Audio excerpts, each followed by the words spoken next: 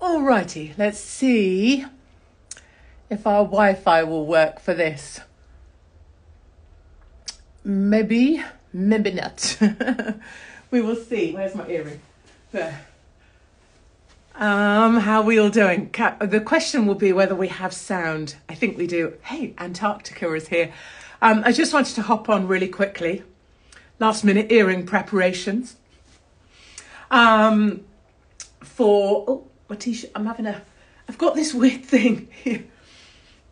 My bits of my belly poking out. So last minute preparations here. I just wanted to hop on.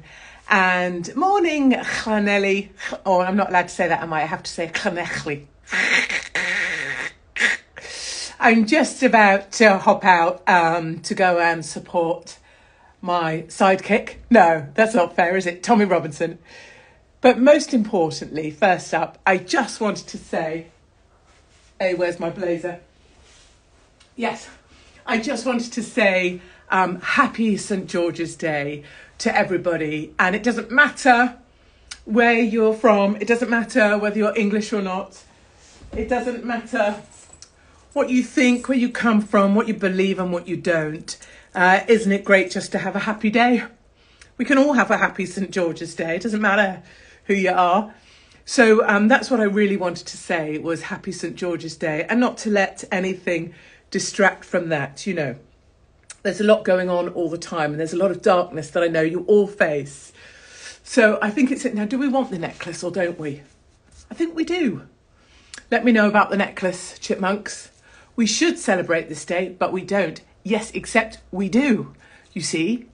We get told we don't celebrate it, but we bloody are celebrating it. I'm celebrating it, you are. That's my point. We don't have to be told what we are or aren't doing because we're already friggin' doing it. The other really important thing to know is that we're so many. There's so many of us. There is so many good people out there, people who cannot stand a single word that I say, but that want us to be all right. And that's the really important message today. It's not about some dickhead police officer who lied on paperwork, put Tommy through hell again for the last X number of months, the courts, which are a pantomime, the legal system, which is a farce. It's not about any of that. It's about good people who've had enough and are just about ready we're just about ready for whenever it's coming. And believe me, it's coming. And I'm ready for it as well. I've been ready for it all of my life. So that was really my message today, was just to go about the place. We talk about this at my stand-up gigs. And is to remember, I see it in you. I see it when I pass you. I see it in the street. You have defiance. I can see it written here. And when you walk about, you guys, you walk about like this. Right? You've got this fuck off thing going on, right? You enter. And it's exactly how I go about the place as well. It's why people get out of my way, because they can feel it. This kind of get out of my way or I'll have you. And that's the energy we're bringing. That's the energy that's out there. And it's in you. Just know that. I might get it done, actually. Might get a tattoo. You have defiance in your bones now. And it's a very exciting thing. So please know, I will bring you more. Let's go meet Tommy and the lads. I'm about to go and try and find the inspector that falsified and forged documents in order to try and get Tommy in prison. Bear in mind, that also sits with Gideon Falter from the Campaign Against Anti-Semitism. I don't give a shit about religion. I don't give a shit about the campaign for whatever right now.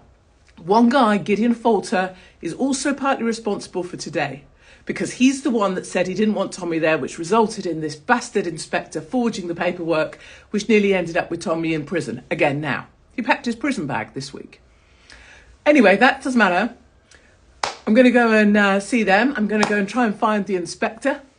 And he tried to use the idea that he is dyslexic as the reason that he forged the paperwork to try and get Tommy put in prison.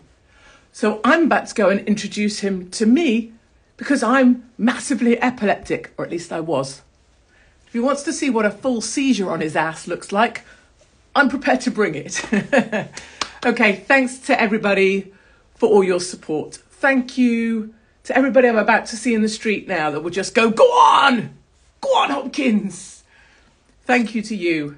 I haven't worked out, we talked about this, but I haven't worked out the right response to that, you know? So I'm walking along and people are like, go on, Hopkins. And I'm like, I haven't really got a cool, thanks. What do you do? Yes, I will. Go on, Hopkins. I haven't got a cool response. So I just look a bit like a thalidomide epileptic idiot. But I appreciate you. Appreciate everyone coming out on the road. And the thing we're getting most on Silly Cow is we're getting all these emails saying, it's going to set me off. We get all of these emails saying, I didn't know there was so many of us. And I didn't know I had so many people who felt like I feel. And it is overwhelming, you know. So please know that you're not on your own. We are many. I'm going to smudge my makeup now. And we are stronger together. Come on! St. George's Day. Come on!